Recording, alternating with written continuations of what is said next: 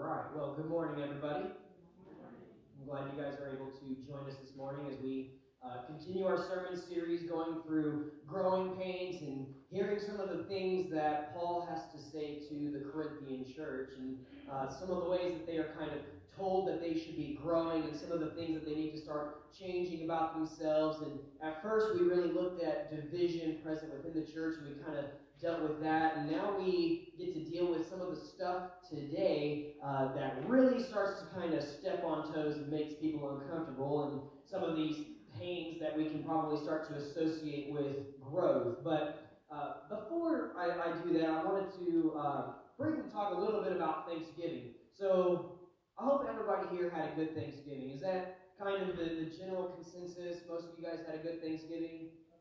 I had a good Thanksgiving. I got to spend it with some friends of mine. We met in college. They invited me to join them and their family for Thanksgiving, and so off to Iowa I went. I know that here we decided to host a little Thanksgiving for those who were just looking for a place to go for Thanksgiving, and I thought that was a really good idea. I heard that the turkey was really good. I heard that the desserts were good, and I know for me, the food that I had was pretty good, and all around, we have a lot of good food for the most part on Thanksgiving. One of the things that I did particularly enjoy was some chili. So I went and stayed with my friends, and their mom made some chili. And one of the things that they did, which for the most part, if I ever grew up eating chili, I always ate it out of a normal bowl. One of the things that they did is they brought this bread, and it was like the fresh dough, or I don't know, I wouldn't call it fresh dough, but it was dough, and they put it into like a ball shape and allow it to just grow, and kind of the yeast starts to expand the bread, and they bake it, and they did it into like the bread bowls that you would get at like a fancy restaurant. You know what I'm saying? Like, have you guys ever had those? I don't know if they're actually fancy, but to me, if I'm eating chili out of a bread bowl, it's fancy. I really like bread, and so I didn't even eat it as a bowl. I just grabbed like the whole thing. It was like this big old roll, really, and I just ate it plain. But I like bread products, and a while back I ended up trying to experiment, and I tried to make my own bread, and I'm sure maybe some of you remember me like talking about that and how upset I was that I accidentally burnt it because my oven burned too hot, and part of the issue that I had with it is that it's a long process to make bread. If you've ever tried to just like make bread on your own, you know that it takes a lot of time. It's a very time-consuming thing.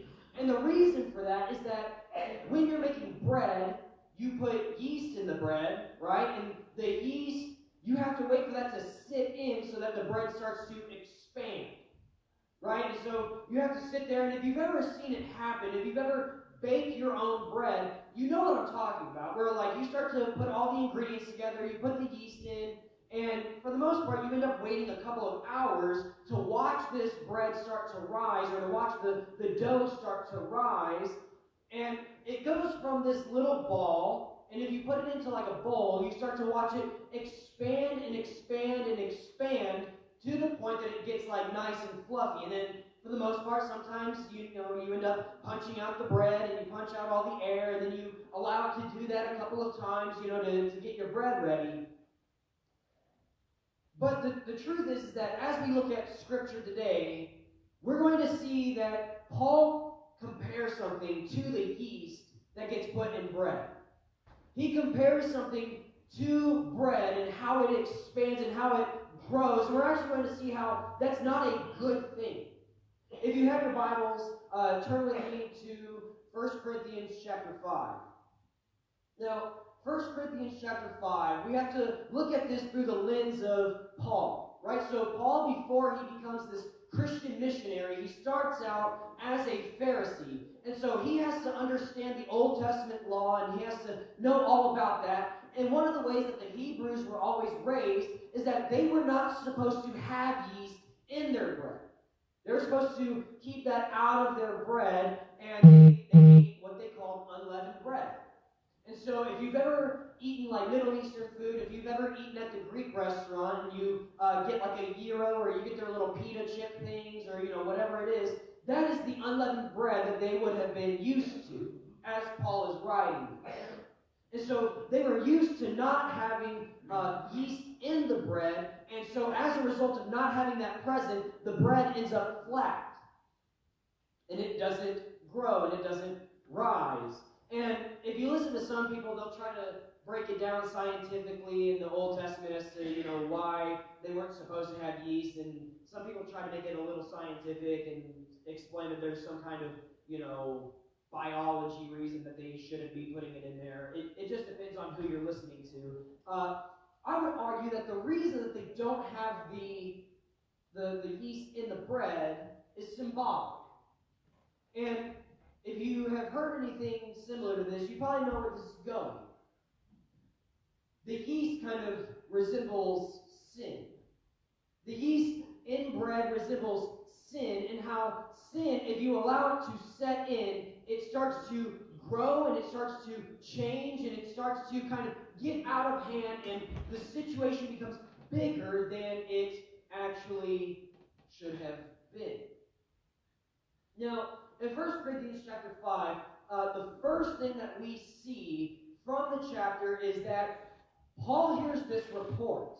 He hears this report about sexual immorality, and he hears this really weird thing of a man who is found that is sleeping with his father's wife, and he has to quickly nip this in the bud because he hears this and he says, look, even the Gentiles don't do this kind of stuff. Even the people who are of the world are not doing this kind of stuff, and so it should not be present with you. It should not be there. So he starts talking about church discipline and how we ought to be dealing with this, or more accurately, how the Corinthian church ought to be dealing with this situation of sexual immorality present in their own church. And some of the instruction that he gives is that they ought to kind of remove this person who's doing this from the congregation, from the fellowship that is present there, in order for them to be corrected. That is the purpose, is so that what's going on there is not tainting the rest of the church. Because what Paul finds at this church is that as this is going on, he finds these people kind of boasting about this situation. And it's almost as if they're not understanding in reality what the grace of God is all about, and they're just kind of accepting this as if it's okay. Does that sound similar to our church today? Wouldn't you say that that sounds pretty similar about some of the stuff that goes on in the American church today? It doesn't take very long for you to hop on the internet and find churches present in America that have people living in sin, and they're just saying, it's not really sin. It's no big deal.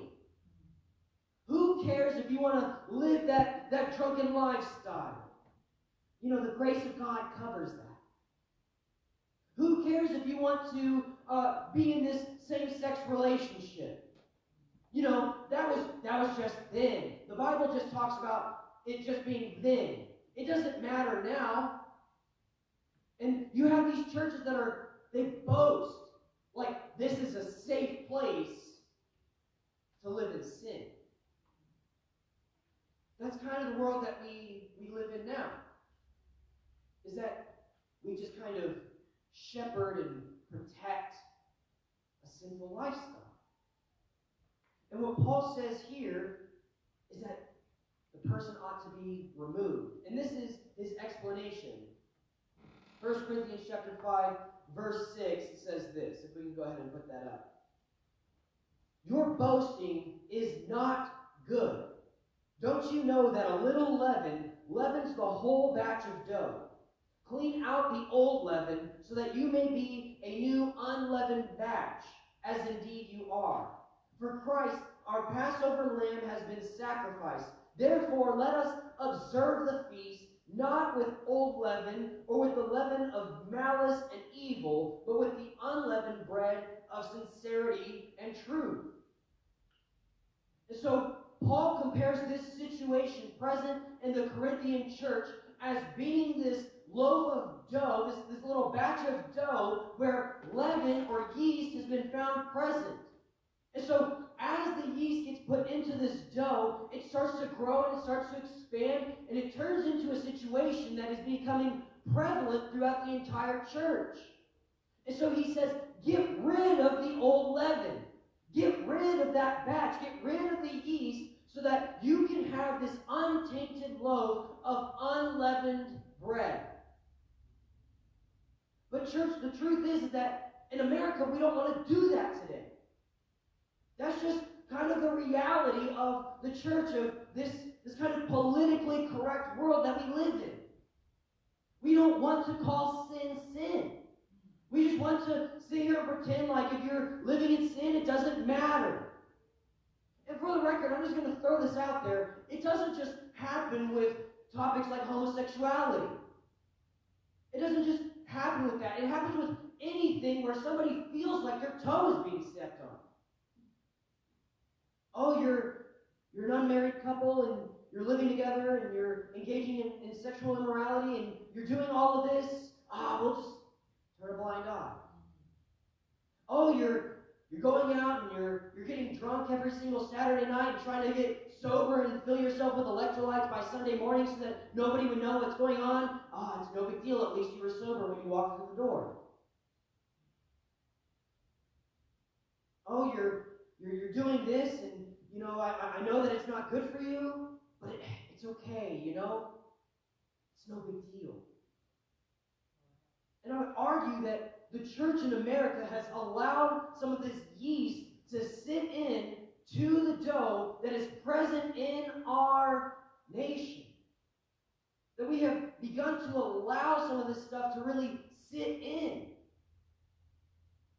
And so we choose not to stand for certain things when it comes to the Word of God. When it comes to those who would take innocent life, we just sit here and say, that's a political issue. Who am I to say what you can and can't do? It's not our job to tell you how to live your life. And we're allowing these things in the church. And I would argue that it all boils down to this idea that who am I to judge you? Who am I to judge? Who am I to condemn an action? And I would argue that, to an extent, I understand where people are coming from when it comes to that situation. I'm not God. I'm not the one who stands in moral rightness, and I'm not that person. Who am I to judge the world? But when it comes to people in the church, when it comes to Christians, it is on us to hold other Christians accountable. And it's not this idea of, I'm better than you. It's not this idea of, I have my life together, and so I'm going to tell you how to live your life. That's not what it's about. It shouldn't come from this prideful mentality of, I'm going to tell you what to do and try to get you to look more like me because of how good I am. But rather, it's that I know how broken this world truly is. I know the brokenness that we live in. But I don't want you to live in brokenness. It's not about me trying to show that I'm better than you. It's about the fact that I want you to look more like Christ. I want you to look more like Jesus. And I want your life to look like what the New Testament portrays. I want your life to look like one that symbolizes Christ's sacrifice for people. And the truth is that I don't want to just do that to you. I want you to do that to me. It's not that I'm trying to judge and condemn and tell you how you should live your life. I would hope that if you see something present in my life that does not line up with the truth of Scripture, that you would call me out the same way I would call you out. That's the whole purpose of fellowship. That's the whole purpose of us being a body of Christ, is that when we start to see some of these issues arise in our church, we can tell people that that is not God's will for their life. It's not about what my will is for it. It's about what God's will is for it. And I would hope that when you look at my life, you would do the same thing for me. That it's not about what I want, and it's not about what you want, but it's about what God wants for me and what God wants for you. And that's what Paul is saying here. These things that he finds present in the Corinthian church, he's saying, look, you've got to get rid of it. Not because you're judgmental, not because you're seeking to condemn, but rather because it's not what God desires for you. And so there should be correction. In the rest of 1 Corinthians chapter 5, we see that Paul mentions some of these different things. He talks about how you should not associate with those who claim to be a brother or sister and is sexually immoral, or greedy, or an idolater, or verbally abusive, or a drunkard, or a swindler. I think the church has done a great harm to those who are in same-sex relationships, where we've chosen to only focus on their sin. We've chosen to look at those who are in sexual immorality, and we've put sexual immorality onto this huge pedestal of absolutely what not to do. And because we've shined such a huge spotlight on that, we don't focus on the other sins that we just kind of tolerate. And so when it comes to things like gluttony, who cares if the preacher has one too many plates at the local potluck? And I know I know I'm guilty of that, let's just be honest. I know some of you, you're like, don't worry, I'm going to call you out now. And so, for our Bible studies, when I grab an extra slice of pie, I know I'm already going to be told, hey, you said don't be gluttonous. How much leaven do you think is in that bread you're about to eat? I already know. I know I'm about to get, I know I'm going to get corrected. I know. It's okay. I'll live with it. But that's what it's about. It's about us holding each other to the standard, not that we have for others, but that Christ has for his believers. We have to have discipline in our church. We have to. There has to be correction. Many of you, your parents, you know what it's like to raise a child. What happens if your child is just out here misbehaving and not being corrected? What happens if you just allow that misbehavior to go unchecked? It grows. It grows, and so if your child is being disrespectful to you and you don't show correction and you just allow it to happen, you start to see that it grows and they start to be disrespectful to other people in authority, or when they steal something, that's just kind of a minor thing. I'll never forget, when I was a kid, you could argue I stole. I would argue that I accidentally borrowed. I was playing this game with my cousins, and it revolved around rocks. Okay, it was rocks. It's not like I stole a $100 bill out of somebody's wallet. I took a rock, but I got spanked for the rock. And it's not because of how big of a deal that rock was. It's because if a kid is not told that it's not bad, make sure I'm saying this right. If a kid is told, there we go. If a kid is, not told that stealing is bad, if they are not corrected on that, it might start with a rock, and it might turn to a $100 bill down the road. It might start with a rock, it might turn to the necklace in mom's jewelry box. And so that is the purpose of discipline. It's not to shame you and make you feel like you're a scum of the earth for making a mistake. It's to let you know, hey, that's not how we live. That's not how we do things. And so there has to be discipline. And I would argue that it's not just in our church, but it's in our own personal life. And I think what's crazy is that we try to avoid this topic when it comes to sin. But in every single natural issue, the idea of cutting something off is just accepted. For example, if you get gangrene in your toe, what happens to that toe? You just sit there and say, oh, well, no big deal to have gangrene in the toe. You just let it grow and grow and grow until suddenly it becomes a big issue? No. You have to remove it.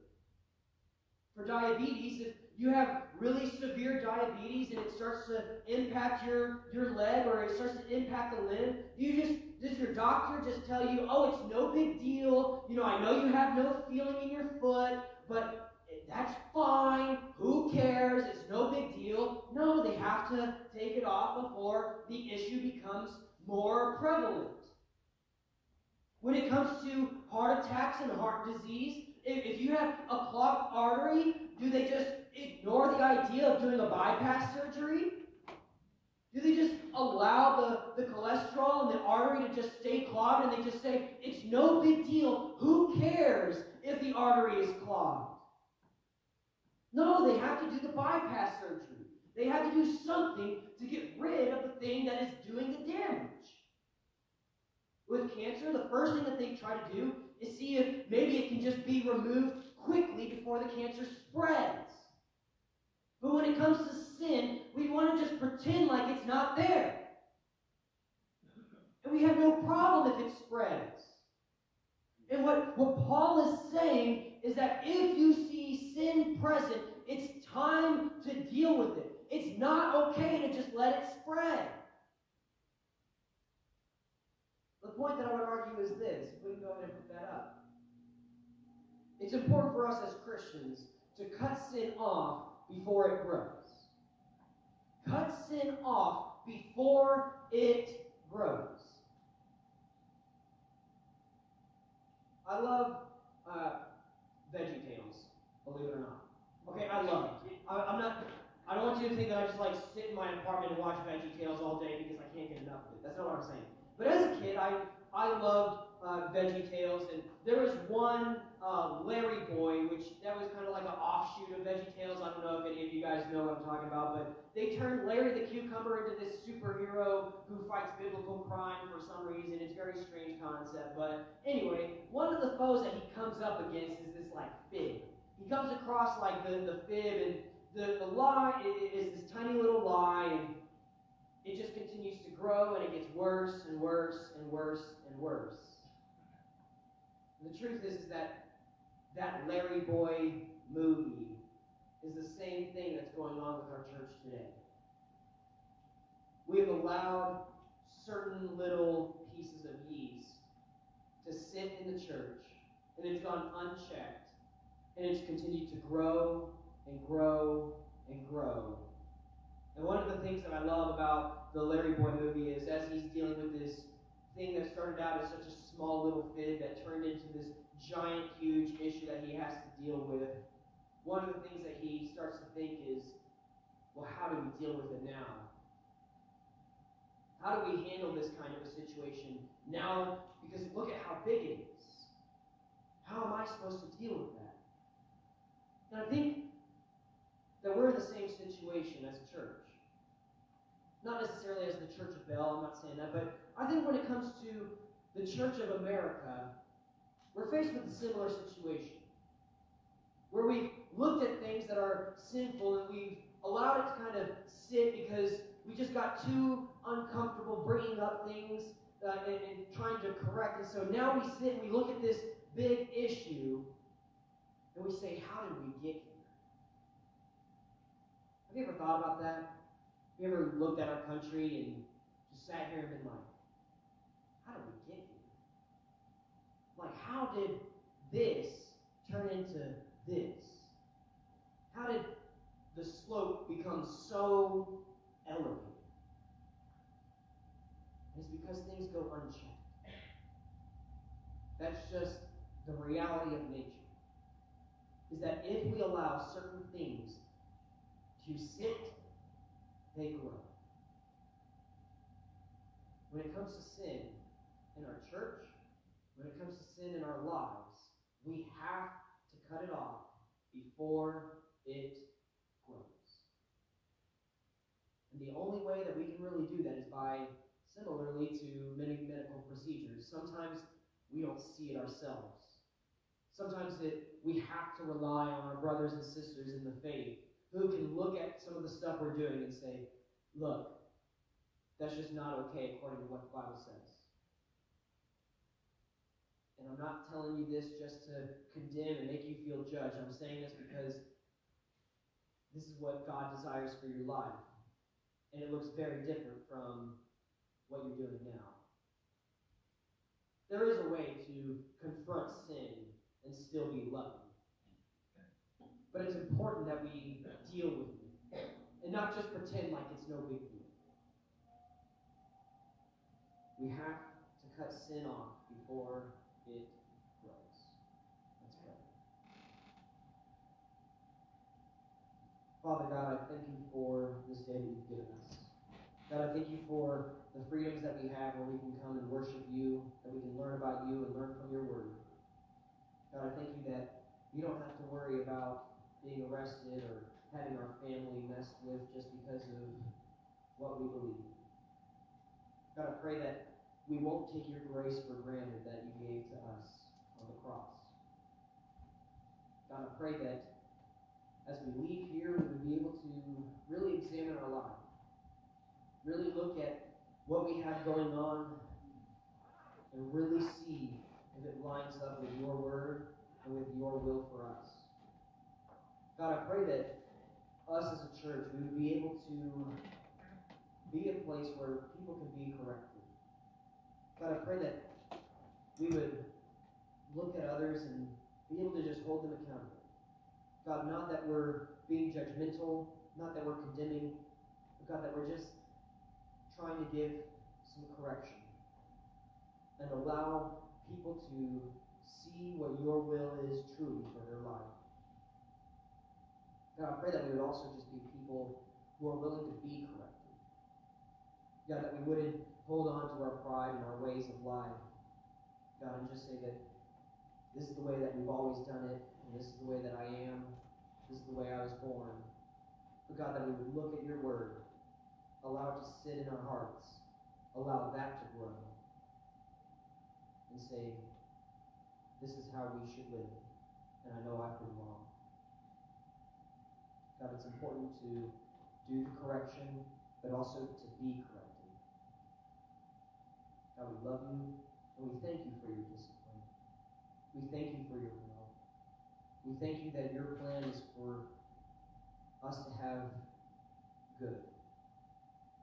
That you work all things out for our good, even your discipline.